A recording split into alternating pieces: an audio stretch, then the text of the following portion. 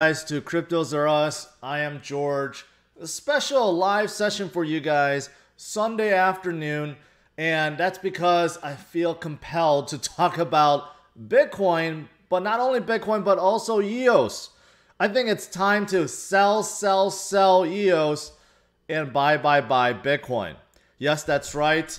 I'm going to talk about Dan Larimer, who all of a sudden decided to leave Block 1 and basically leave EOS, and that is absolutely devastating, and that is why I believe you need to sell EOS right now. Like right now, if you have any, sell it now because it's going to tank a lot more, and what you should do with that money is to buy Bitcoin. So, thanks for tuning in, guys. As always, smash up the likes, subscribe to the channel if you are new. I've been having a lot more live streams, including one last night.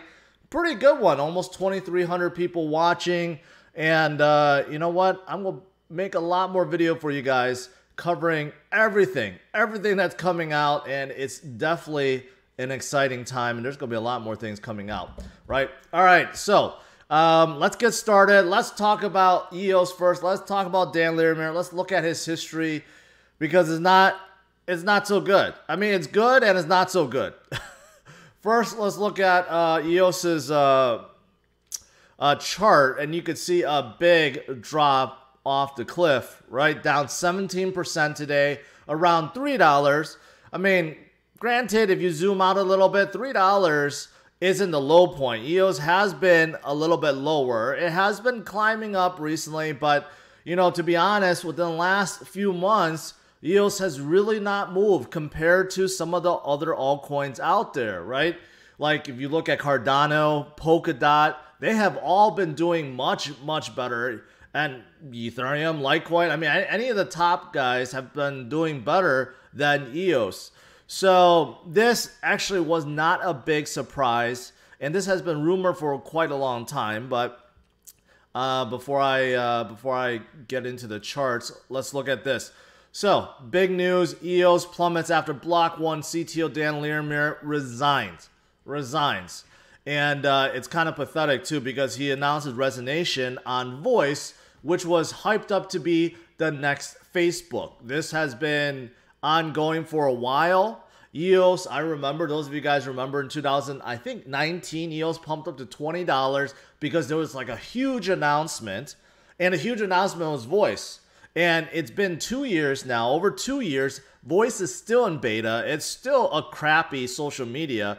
And Dan has the balls to actually put his resignation on Voice, saying that he's no longer part of Block 1 or Voice or EOS, and that he's going to be doing something else. You know, my mission to create a free market, voluntary solutions for securing life, liberty, property, and justice for all, blah, blah, blah. What he means is, yes, I'm on to the next project to make me some more millions and billions of dollars. That's ultimately what's happening right now. Dan has a really bad reputation for just leaving projects unfinished because he either thinks the work is too hard ahead of time or he gets distracted and he wants to focus on something else. Remember, when Voice came out, it was during, you know, Facebook, Mark, this whole thing about Cambridge Analytica. If Facebook has too much power, too much censorship, right? That's when Dan tried to steal the thunder and say, hey, we're going to create a better version of Facebook, a decentralized one, right? And that's how Voice came to be. Now, he's saying he wants to work more on stuff that relates to censorship-resistant tools because of what's going on right now with Twitter and Facebook blocking Trump and so forth, right? He's just like hopping on one bandwagon to another. So hopefully, if he does come out with another project, all of us don't get fooled into thinking that he's actually going to stay, because he's not. He's not. This has been ongoing for quite some time. So in case you don't know his history, in 2013 he actually created BitShares, and BitShares is like kind of like a weird DEX. If those of you guys have used it, it's a really weird way to trade. And it's utilizing like these virtual tokens that is like a placeholder, and it was just weird. But it was kind of like a first of its kind. And guess who he started that with? He started that with Charles Hoskinson. So he was not alone in that. And you know what? All of a sudden, 3 years later, he decided, remember 3 years, he decided to start Steemit. And you know what? Steemit is kind of like a decentralized version of Reddit, but with a token structure. But it was a very weird token structure. You have Steemit tokens and like other tokens. I forgot what you call it, power tokens or something like that. And you just had to keep like, you know, there was like all this stuff. It's just very confusing. And Steemit was doing pretty well. Honestly, it was gaining on Reddit for a while. I remember in 2017, there was a lot of traction until all of a sudden, he's like, nope, I'm done. You know, Steemit can't be fixed, whatever. And he decided to start EOS. And obviously, he held that 1 year long ICO and raised over $4 billion. $4 billion. I believe that is the largest ICO ever in history. I don't think anything has beaten that. Telegram maybe, but I don't even think Telegram was up to 4 billion. I think Telegram was up to like $2 billion, right? So obviously EOS raised an enormous amount of money. He basically said, I'm here forever. I'm not going to leave. You know, I'm going to build EOS into something great, and I'm just going to keep working at it. Well, he said that before. Just like when he left Steemit, like this article or someone mad writing about this, you know, Dan just says, I'm just done with Steemit, when Steemit was basically falling down, right? And now Steemit has been bought by Tron, which basically it's a dead project. I don't even know what Justin plans on doing with it. But anyways, I mean, this is the history, right? So remember, he left BitShares in about 3 years. He left Steem only 1 year, and then now he leaves EOS 3 years, right? Just like that. So that's his timetable. 3 years is maximum. And yeah, and I think the reason why he's leaving EOS or Block One is because he realizes EOS is unfixable at this point. And what I mean by that, well, because unlike other projects, you know, he was kind of the first to push delegated proof of stake, but he didn't think about it entirely. Okay, so other projects have followed EOS's footsteps but have fixed it. The problem with EOS is it's too centralized. Dan was focusing on speed, so he's like, in order to have speed, right, you have to make the node count smaller. So there's what in EOS's world is called block producers. So there's only 21 of them. So the 21 of them can control the entire network. They have all the decision making in the world, and they can censor things, and they can lock out accounts and so forth for security reasons. But the problem is those 21 block producers are voted in, and because they're rewarded with EOS tokens, they don't have a dual token setup like all these other projects. Like VeChain has dual token setup to kind of prevent this, right? EOS doesn't. So the 21 block producers, they're making all the EOS from staking, from being a block producer. And then, you know what? They're so rich and powerful, they just vote each other in. So basically the 21 block producers continue to be the block producers, and there's no fair vote anymore. So there's collusion, right? It's unfairness. The rich gets richer, right? So this kind of setup is broken, and EOS can't fix it. It's been 3 years now. They've been talking about trying to fix this, but they can't. They just don't know how at this point. And I believe that's the reason why Dan quit, because he can't solve this problem. When other projects, they were a little bit later, they saw this problem and they decided to fix it. They forked it and they added another token or something like that.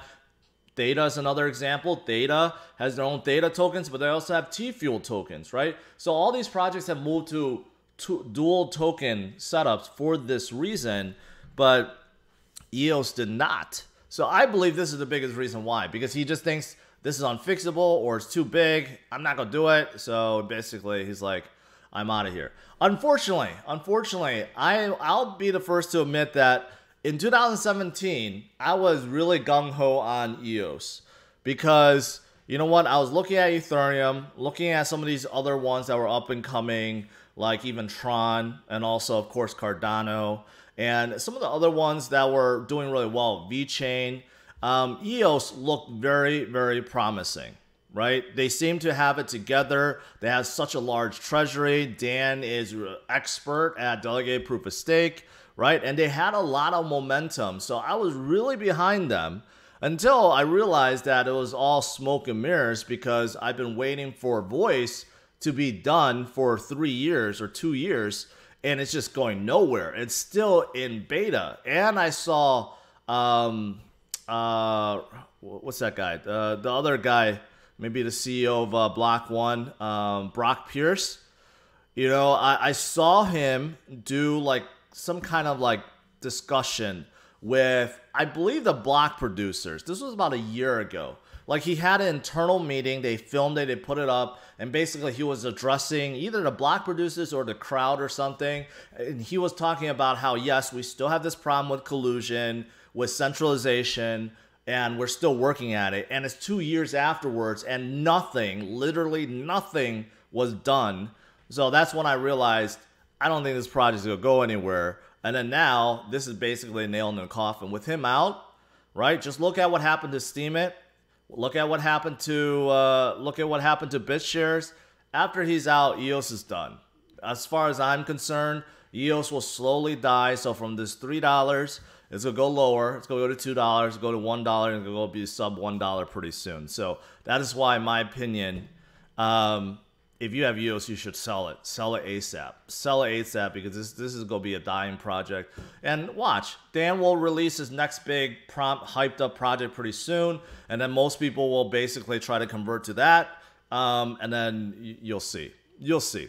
Anyways, so that's what I want to talk about with EOS. I'm very, very disappointed. As you can tell, I'm a little mad at Dan and this whole thing. You know, it's a shame. A lot of you guys I know, big EOS fans, right?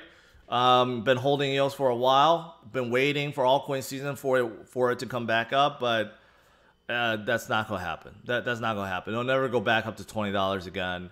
I doubt it'll ever go up even past $3 from now on. So that's EOS. Okay, so moving on. What about something that's better? Something that's way better. Arguably the best that you can buy, and that is of course Bitcoin, right? Bitcoin is showing a little bit of weakness today, but not really. It's still hovering at 38,000. Just yesterday, when I was streaming, it was about like 39,000, pumped up to 41,000, came back down to 40,000. Right now is a very good consolidation period. And for those of you guys that keep complaining that Bitcoin goes up and up and up and up, and you don't have an opportunity to buy, well, the opportunity is presenting itself, so don't miss out. Now, this is not a really tremendous drop, right? I know that. It's actually a really weak and tame drop. However, for those of you guys that are day trading, and you know what you're doing, these type of drops are like really good. They're godsend. You could play these 1,000, 2,000 point drops pretty good. But for holders, no, you don't want to do that. You want to take the opportunity to buy, right? You're either dollar cost averaging or you're buying the dips, right? And this is one of those ones. It's a small little dip. You know what? It's a good pickup time, because guess what's going to happen? Last time, Bitcoin dip over here, right? Some people were freaked out by it, whatever, and this is what came afterwards, okay? So, so right now, I see this as a beautiful gift for those people that have been sitting on the sidelines thinking Bitcoin is just too high, although this is still very high. But let's not forget, whatever we're at now, 38,000, 40,000, 42,000 will still be much cheaper than where it will be 2 years from now. No, let's not even do 2 years now. 1 year from now, 6 months from now, right? This is really just a consolidation period for Bitcoin. It needs it. It needs it. We've been going up so fast.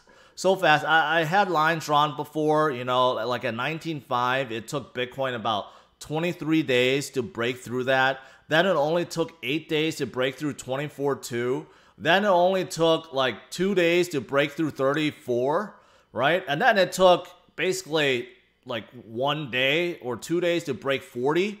So we need a slowdown. Slowdown is good. It's good. It lets things reset a little bit.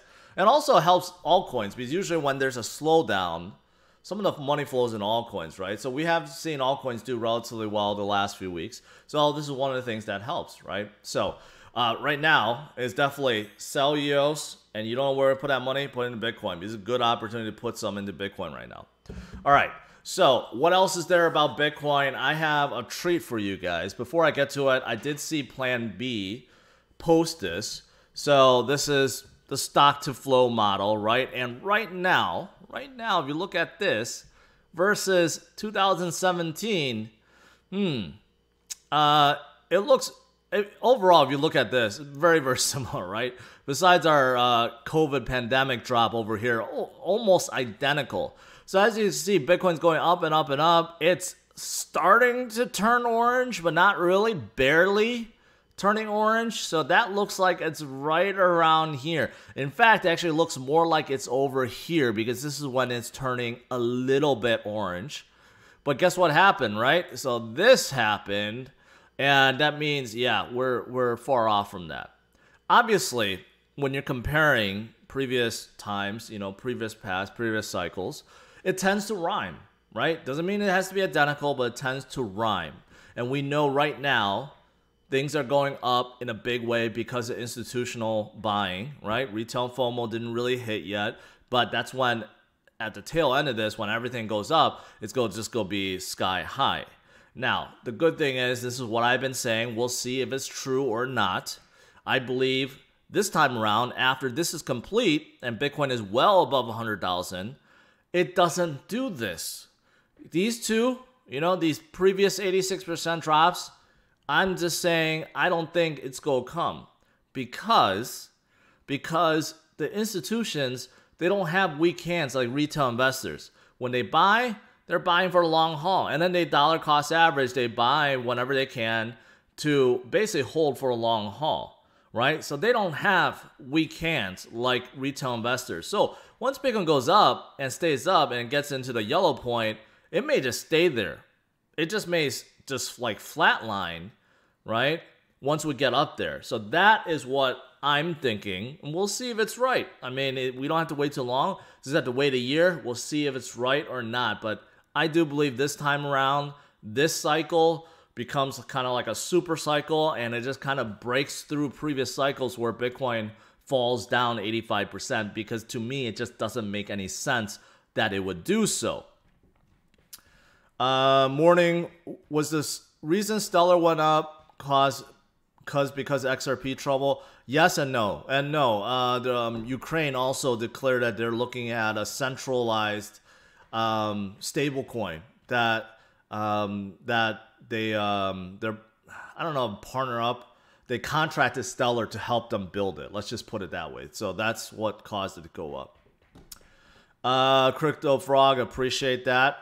Now, I want to show you guys. I think you guys would get a kick out of this. I have found Peter Schiff 2.0, one that none of us have really heard of before, but turns out this guy is a big gold bug, and he's been making a fool of himself on CNBC and on TV for quite a long time, almost as long as Peter Schiff. So I'm going to play a clip for you guys, actually a few clips, to kind of show you either he's clueless, ignorant, or being naive, or all three, all of the above. I think it's number one, because he just sounds like he's really clueless. All right, so let me get this ready for you guys. So first, I want to show you this clip. And some of you guys may have seen this before. So this is the guy that went on air on CNBC, and he was brought on to be a Bitcoin bear. And this was in 2013, March of 2013, when Bitcoin first crossed $100. $100, okay?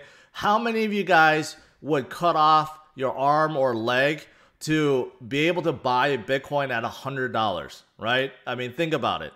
But this guy, Pento, I believe his name is Michael Pento, went on air and debated why Bitcoin is not going to last. But this is just the beginning. This is the beginning. I can understand how a lot of people could be wrong in 2013, but I'm going to show you a trend, how his thought process did not change at all. So first, let's look at this. You exchange your dollars, you exchange your euros, whatever. You go onto these networks, and it's an accepted currency, and it's zooming in value lately. Just unbelievable how much this has taken off. And there are places that are beginning to actually accept this sort of universal digital currency. Kind of operates in the shadows, not regulated, but it's a total outgrowth of people starting to get worried about these currency crises, debt crises. Where are these things accepted? Still not a lot of places. I checked out online, not a lot of websites that you would recognize, but the places are kind of novelty clothing, gaming sites, yeah, wait for it, porn, some of those places. But, you know, there are a lot of drawbacks, there are a lot of fears that I'm sure that our guests are going to talk about, but this tells you how really insecure people are in this age of debt and currency crises and all the other things that we have going on in the world. First, I have to give Bitcoin creators credit. At least they know enough not to trust fiat money that's controlled by our government.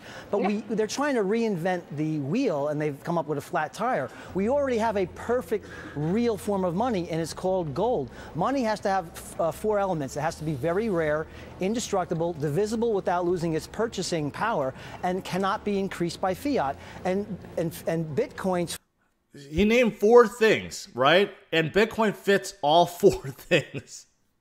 Fail on the first 2. They are not rare, and they are very much destructible. Had PayPal invented Bitcoin, we'd all be heralding it as the most important financial revolution since the internet, since the credit card, perhaps. Oh, that's important. PayPal.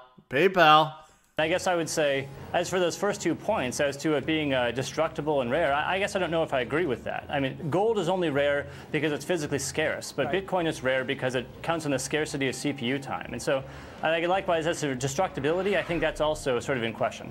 What are the chances of someone coming up with a counterfeit Bitcoin, and they present that to an end user, and they're accepting this phony Bitcoin? I guess the chances would be astronomically low, and that's the whole design. I mean, the way that you create a Bitcoin is that you basically have to find a larger, rare number, bigger than any of the other Bitcoin out there. And so every Bitcoin, the next Bitcoin is even harder to create. And so I'd say right now it requires vast amounts of CPUs, generally through Amazon Cloud and things like this, to create the next Bitcoin. So it'd be exceedingly impossible or exceedingly difficult to create a counterfeit Bitcoin. So hacking Bitcoin could be a problem, but what about someone coming up with a counterfeit that end users don't recognize as being counterfeit, and then eroding the purchasing power of all existing Bitcoin? This guy, first of all, he can't argue anything, so he's trying to think of something counterfeit Bitcoin. Okay, maybe it's not possible to hack, but what if someone comes out with a fake one? Like, this guy has no clue how Bitcoin works. But, okay. You guys, I guess one of my concerns here, too, is that, you know, there's a lot of stories about drug dealers using these kind of things. And I think it's just a matter of it's not regulated, it's not controlled. The whole Bitcoin market is about $1 billion. It's a novelty for the geek squad. I can assure you, if these became well promulgated, then the U.S. government would shut it down. And just to give our viewers some perspective, there's about $4 trillion in currency trading every day. And as Michael said, it's about $1 billion worth of Bitcoins. It has quintupled in value over the last year. $1 billion worth of Bitcoin has jumped up to $700 billion. 700x since when this occurred. Think about that. Just since the Cyprus thing came up, it's up over 20%. Over the last month or about a couple months, it's up over 40%. So it's actually getting some visibility out there. Again, you can go online and go to places where Bitcoins are accepted, and there are dozens of places. No websites that you would actually that you know, if I said them, oh yeah, I know that, but it's just going to be very interesting to see just how much this catches on. It just sounds so silly, but maybe it's not. David, how much of real quick, I just want to go back, and I hate to interrupt you guys, but look at this. Gold in 2013 was $1,600, okay? Today, it's $1,800. So within this last 7 years, now 8 years, no, 7.5 years, gold went up basically only $200, while Bitcoin went up 700%. 700x. Right? So this is the difference between holding gold and holding Bitcoin. not. David, how much of your wealth will you place in Bitcoins? What percentage would you I guess would you I store? believe that for any sort of a highly diversified portfolio, something like Bitcoin is going to play an increasing role. But precisely it could be because it wiped moves in out such a in different nano. way. If it is widely promulgated, and the exponential increase of someone trying to hack it, because there'll be many more people trying to hack it, goes up. Well, I guess you're assuming that merely that because you can theorize the possibility that's going to happen. I would say your purchasing power can be wiped out in a nanosecond, and that's why it would never be widely accepted in this country. I hear you say that, but that doesn't make it true. And That's the best response you could have against someone just talking nonsense. I hear you say that, but that doesn't make it true. So Michael Pinto, as you can see, just totally clueless on Bitcoin. He had his opportunity, just like Peter Schiff. At least here, he had opportunity to buy it at 100. But Peter Schiff seems like he had opportunity to buy even less, around $1 or $10. So that's why I label him Peter Schiff 2.0, right? So obviously, very clueless. Since 2013, like, he had no clue. But then I decided, I'm like, okay, has this guy learned, right? Has he actually been learning from his mistakes about Bitcoin? So by the way, this is his website, Pinto's Portfolio Strategies. I mean, to me, just looking at this, just looks like a really, does not look like someone that I would put my money with and invest. And he wants an annual fee of 1.5%. Had he just invested a little amount in Bitcoin, he would not have to work a day ever again. But anyways, so fast forward, I saw this, he wrote this, October 4th in 2017. Bitcoin is not new and improved money. And to save you guys some time from reading this long article, basically, let's just sum up here. Gold is money. There is no need to invent a new and improved version of it. There is, however, a need for gold, real money, to be made into a more efficient currency. And there are already companies that fulfill that role by using a gold-backed private blockchain. Therefore, the perfect form of money, thanks to technology, has now become the perfect currency as well. So unless you need a mechanism to conduct illicit transactions, there isn't any role for Bitcoin to fulfill. Gold is money. A new or improved version does not exist. Yes, so as you can see, fast forward 4 years later, Michael still believes that gold is what you should hold on, and gold is money, and Bitcoin is not money. Okay, so that was 3 years ago. That was before Bitcoin went to 20,000 and crashed, right? Has he learned anything since then? Well, I found the unpublished video where, again, Michael Pinto is now debating this other guy, Sifadine. And I looked up who this guy is because he's actually really well-spoken. He is actually a PhD, assistant professor of economics at Lebanese American University. So has Michael learned anything else? This was back in 2019. So again, 2 years later, and he's still making the same arguments. Where it fails, and Phil asked the question, cryptocurrencies are not money. And the reason why they are not money and never will be is because money must be both two things, primarily. Of course, it has to be portable. That would help. But they have to be rare and virtually indestructible. So this is where cryptocurrencies fail. This is why Bitcoin went from 20,000 to where it's below 4,000 today. There's supposed to be a limited number of cryptocurrencies, correct? Especially Bitcoin, it's 21 million or 21 million, yeah. 21 million units. Unless, of course, Bitcoin were to fork or split like an English muffin. Oh, he thinks that he's smart. He thinks he's smart because he knows what fork means. This is something that gold could never do. In other words, God exploded stars, created the element, number 79 on the periodic table. There's only 118 elements that are stable, and atoms in the atomic form. And they're precious and virtually indestructible, only a very small number of these elements. And they're not creating any new ones yet. Bitcoin can split. You can make Bitcoin Cash. You can make Bitcoin Gold. It takes hours to create a new cryptocurrency. There's 1,600 cryptocurrencies out there in the world. There's new ones created every day. And this is why they are not rare. Now, you could come back and say to me, Michael, Bitcoin is different from Ethereum, and it's different from Litecoin, and Bitcoin Cash is different from Bitcoin Gold. And I'm going to tell you, no, these are commodities. They try to accomplish the same thing overall in general, because there's a difference between gold and there's a difference between platinum. But they're the same thing. They're virtually indestructible and very rare elements. So cryptocurrencies in their base form are methods of transacting currencies on this anonymous, immutable, and decentralized ledger. And therefore, they become commodities, and they are not rare, and hence can never be money. Like, I like how, like, he just, like, counteracted himself. He's talking about gold and then platinum, right? He's saying how gold is rare, right? But gold is a mineral. It's something you could dig out of ground, which you can also dig other stuff like silver and copper and platinum, right? They're all minerals. So I love how he's like trying to prove a point, but he's counteracting his own point. So last thing I promise, I'll just show you what Saifedean, his comeback to this is, which he explained it brilliantly, and Michael still did not understand. Okay, great. So I have to say this is a good place to start. This is a good argument. But the thing is, Bitcoin and all the others are different from one another in a very similar way in which gold is different from metals, from all other metals. So, you know, nobody says gold can't be money because there are all these other metals out there. Well, you can make a lot of tungsten. Tungsten's close enough to gold. You can make gold coins similar to tungsten.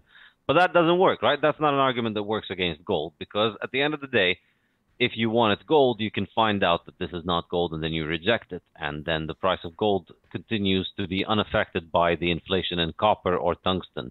So the same thing happens in Bitcoin. We have to remember, because Bitcoin is the only one from all of these, the only one that can have a chance at becoming immutable is Bitcoin. So all of the rest of them, they're just essentially Ponzi schemes and get-rich-quick schemes, because there's a group of people behind them that can control them, that can change them, that can...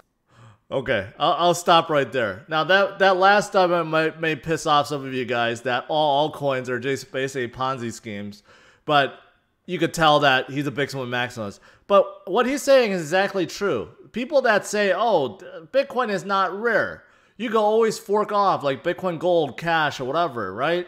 Yeah, they might try to steal Bitcoin's name, but they're not Bitcoin. Just like the metals. Just like silver is different from copper and is different from gold. You can't make an argument that gold is money because you can't replicate it, right? But there's different kind of minerals out there too. It's the same thing with Bitcoin and altcoins. So I think Saifedean made a really good point. And if you listen to the rest of this, I mean, first of all, I love his voice. It's a very European deep voice that sounds really nice. It just makes him sound a lot smarter. But it's unfortunate because this is an unlisted video. I think I'll post this up in the comments for those of you guys that want to listen to the rest of this. But basically, my point is, Michael Pinto is Peter Schiff 2.0, except I don't believe, unlike Peter, which I believe is kind of pretending at this point, I don't believe Michael is pretending. I just feel like he's a dumbass, honestly. He's just a pure, ignorant, naive dumbass that hasn't learned, pretends, not pretends, just refuses to listen to what people are saying, what people are trying to educate on, and this is the end result. But anyways, that's it.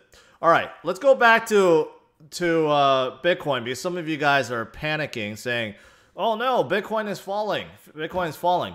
Just like at the beginning of the stream, I talked about EOS, how you should just sell EOS, but on the flip side, you should buy Bitcoin, right? Because when are you supposed to buy Bitcoin? You're not supposed to buy when it reaches a new high. You're not supposed to be buying Bitcoin and FOMOing in when it's at 42,000 plus.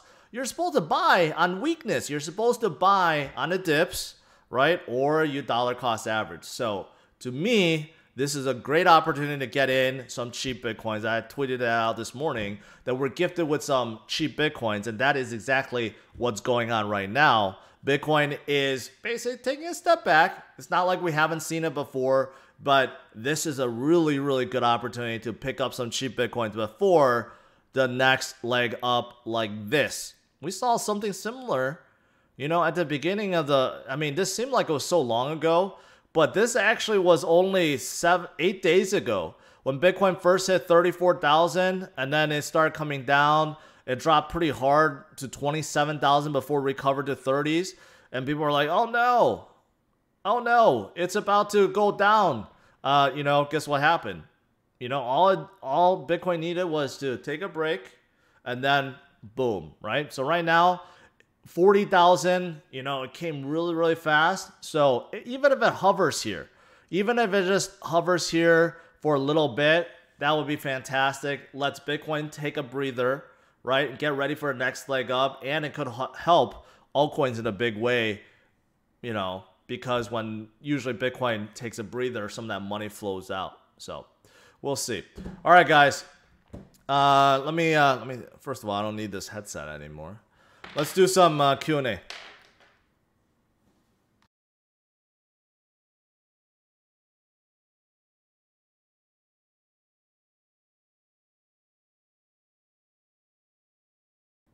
You know, I laugh at these situations because all this is kind of like pre-programmed by the whales for bots to do.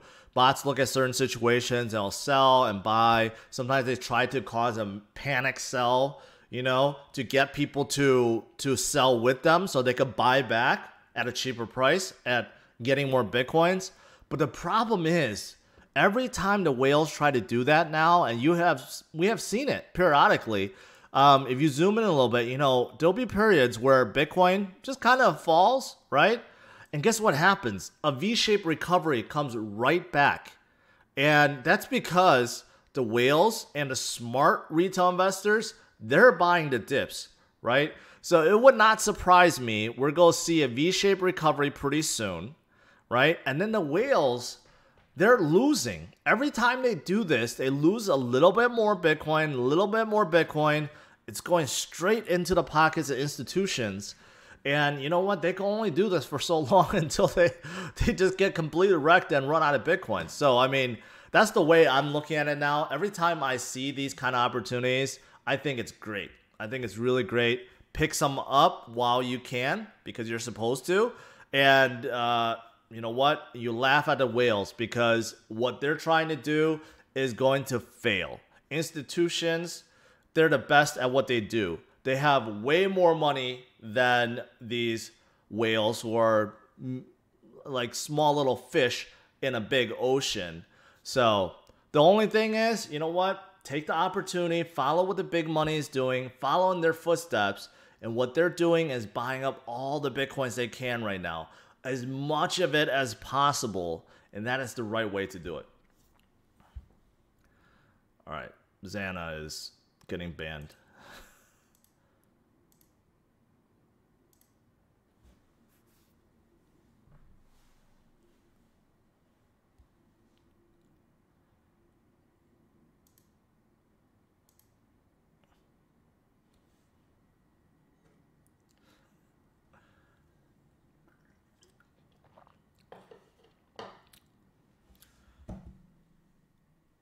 I think Bitcoin move is a silent before a hurricane. I agree with that.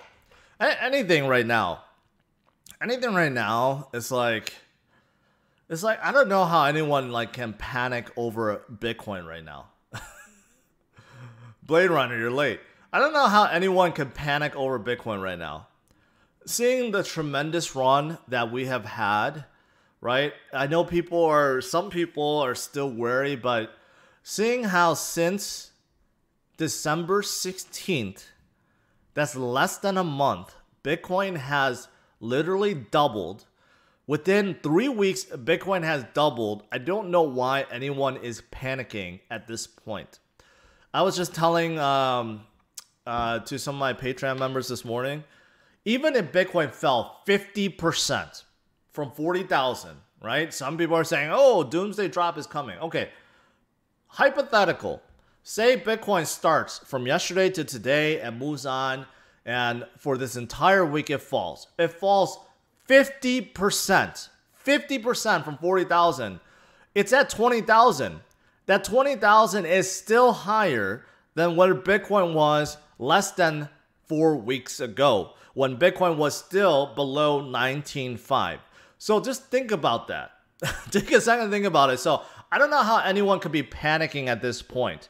Had you been buying Bitcoin low, been accumulating or dollar cost averaging, you're well into the green, right? So this is not time to be panicking. But for those of you guys that are new to the game, right? This is what you call an opportunity to dollar cost average. And simple as that, right? Either you do it on a schedule, you ignore price. Hey, every Monday, every Wednesday, every Friday, I'm going to buy a little bit. You're dollar cost averaging for long haul, or you're waiting for opportunities where you do see a little pullback, a little breather. You buy it, right? And then you wait for it to come back up.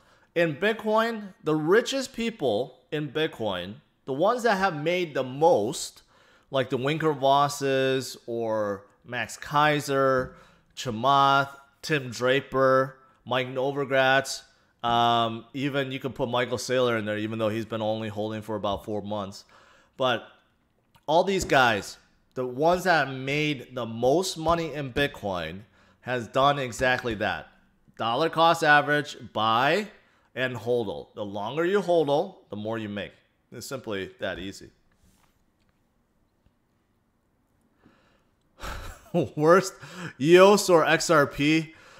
You know what? Recently, I was just joking about this too.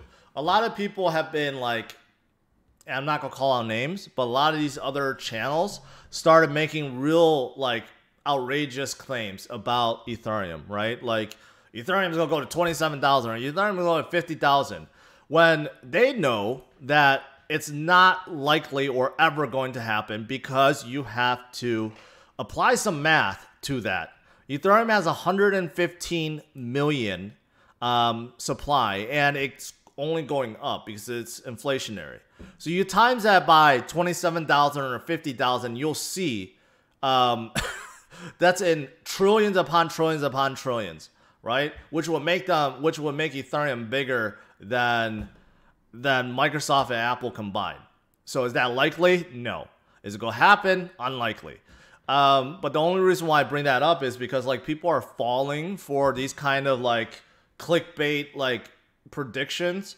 So I was thinking I should just make one saying that XRPs will go up to 50,000, right? I'm just going to do one. Say XRPs will go to 50,000, and I want to see how many people actually click into it, because it seems like it works. But that should have your answer. Anyways, EOS, in case you guys didn't watch the beginning, sell it now. This is something that Dan always does. He gets bored. He realizes he creates a project and it can't be fixed because he didn't think all the way through. And he's basically ditching EOS. And EOS was go collapse. Collapse, do basically nothing. For the last 3 years, they have done absolutely nothing with the project. So sell it. And if you're going to sell it, you might as well buy Bitcoin with it. That's the best way to do it. Now, I'm going to say something that's going to be very unpopular. Okay, I'm just going to say it. And this is going to be very unpopular for some of you guys. You know, Dan Larimer has created 3 projects, right? Do you know anyone else that have also been involved with 3 different projects? 3 prominent projects. I'll give you a second to think about it. Anyone else that has been involved with 3 projects? No? I don't see anyone making comments about it. Charles Hoskinson. Charles Hoskinson has also been involved with 3 projects. In case you guys didn't know, Dan Larimer started BitShares with Charles. So that's project number 1. Charles was also, of course, part of EOS. I mean, not EOS, Ethereum. Project number 2. And he's involved with Cardano. But here's the thing. He has an out with Cardano, because he is not directly part of the project. He is the founder and I believe CEO of IOHK, which is a development and consulting firm which has been hired to work on Cardano. And I said this years ago, right? it would not be surprising one day when Cardano's done. I mean, obviously there's still a lot of work to be done. It would not surprise me that once Cardano's done, Charles says, okay, Cardano no longer needs us. IOHK is not going to be involved with Cardano anymore. I would not be surprised to hear that in the future. So I'm just going to throw that out there. That may be unpopular to hear, but just be prepared for that. Charles is not the CEO or founder of Cardano. He is just contracted to work on Cardano right now. So keep that in mind. One day, Charles may say IOHK is no longer part of Cardano. So could be following the footsteps of Dan Larimer. I'm just warning you guys ahead of time. Although that may not happen, Charles may have a lot more integrity than Dan, may stick with it for a long haul, right? Since he's a crypto billionaire already, so it doesn't really matter. So he might be different, but I'm just saying ahead of time. The two are very similar.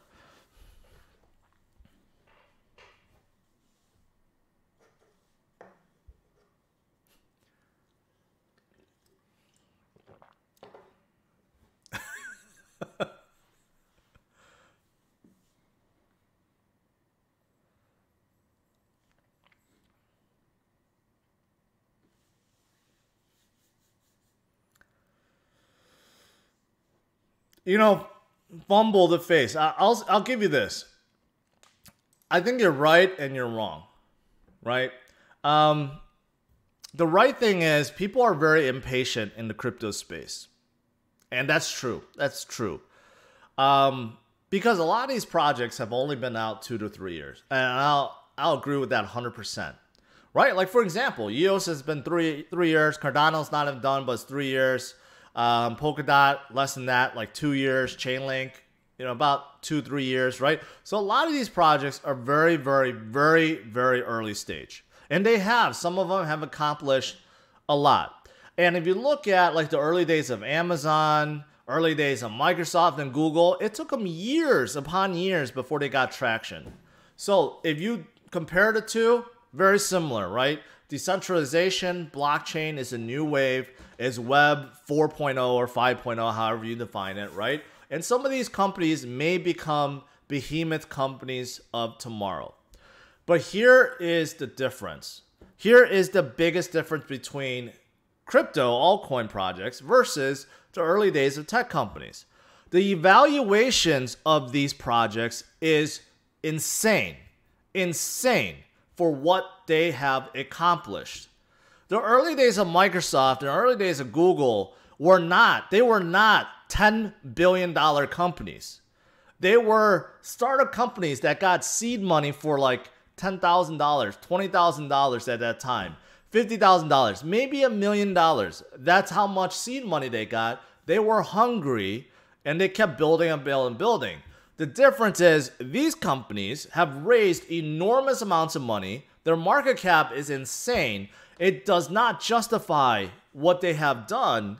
And that is the biggest difference. So while Microsoft and Google and Amazon, they could have gone up 1,000,000% since their early days, can something like Cardano or Polkadot or Chainlink go up 1,000,000% from already 6 billion, 8 billion, 9 billion? The answer is no.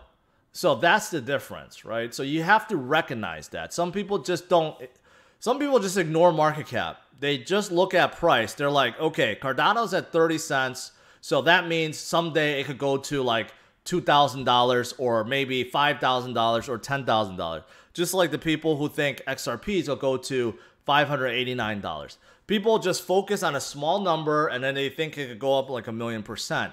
But you got to realize, you got to look at the circulating supply and you have to look at the market cap. You have to see how big it is already. Can XRP go to $589? That would give them like hundreds of trillions of market cap. That'll never happen. That's more than the total assets of the world, right? So you have to do the math and realize what people are saying. Don't fall for those traps.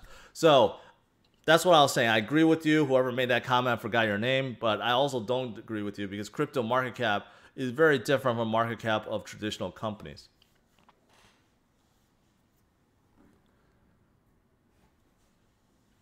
W, yes. Yes, we're screwed. You should sell now. No. I just got done saying no. I don't get why. I think some of you guys may be just very new, or maybe you're just pretending. How can anyone panic about Bitcoin being at 36,000 when we were just at 19.5 less than 3 weeks ago? I mean, give me one reason why you should be panicking. And let's zoom back. Yeah, go back to October. Bitcoin is in 10,000. So we have literally 4x'd since October, November timeframe, right? So you see these opportunities and you should be happy. You got to train yourself to think, Bitcoin is so high. Do you want to buy at $42,000 while it's still going up? Do you want to FOMO in while it's going up? Or do you want to wait for good opportunities to buy? And right now it's one of those opportunities, right? Even then, this is, I don't know, this is pretty weak in my opinion. Obviously, look at this, okay? Even if you don't go back that far, just look at this, right? January 6th, that was 4 days ago, guys. January 6th, 4 days ago, Bitcoin was at 34.5. Less than a week ago, Bitcoin was at 34.5. So we are still $2,000 more than what Bitcoin was 4 days ago. So forget the 3-week analogy. Let's just look at 4 days ago, right? So anyone that is truly panicking at this point, you need to retrain yourself and think, this is actually a pretty good buying opportunity. Because if you could buy at $36,000 and next week, tomorrow, or Tuesday or Wednesday, it goes back up to $42,000, guess what? If you had a single Bitcoin, you would make $6,000. You would make 20%. That's how you have to train your brain. Instead of thinking, oh, it's panic selling time. No, you should thinking, oh, it's panic buying time. That's the big difference.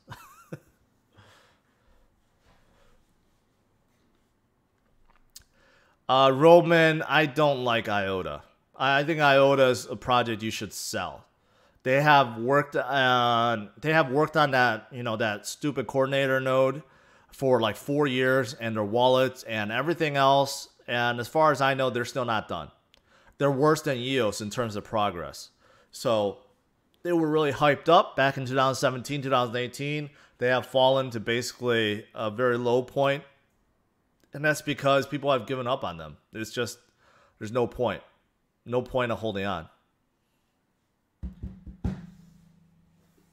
What about XRP? Is it still a sell? Well, I think so. XRP seems to have stabilized around 22 cents, and now it's come up a little bit, but still. I don't think they're going to drop as hard as EOS because, you know, this is an ongoing lawsuit, and Brad and Chris Larson didn't declare they're like leaving the company. But if they did declare that, that would be horrible. So I think XRP, you know, I wouldn't buy them because there's still too much certainty at this point. But like something like EOS, just sell. You know, it's just when he's gone, when Dan's gone, that's it. I mean, the project is done. All right, guys, I'll leave it at that. So, 2 breaking news. Dan is leaving EOS, so I think you should sell. On the flip side, I think you should buy Bitcoin. Bitcoin is definitely a good buy today. Now it's at 35.8, right? I believe you're going to see that bounce pretty soon. Whenever Bitcoin goes down like this, it always bounces. But quite honestly, you can't be panicking right now. You should be panic buying, not panic selling.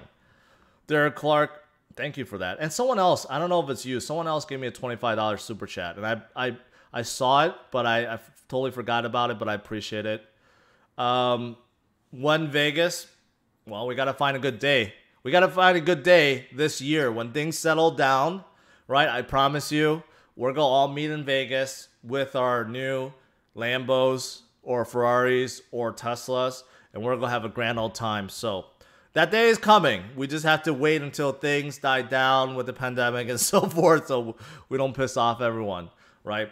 All right, guys, that is it. Thanks for watching. Make sure you smash up the like, subscribe to the channel. I would say if you have opportunity, take advantage of the dip. You're not going to see too many of these while Bitcoin is doing this, right? And of course, follow me on Twitter and Facebook so you don't miss out on any of my future videos, right? And also, check out my Patreon page if you want more exclusive content and you want to chat with me and others. And if you want a crash course on Bitcoin, you're brand new, you want a crash course, then check out my Teachable page. All right, guys, that's it. Thanks for watching. Take care. Bye-bye.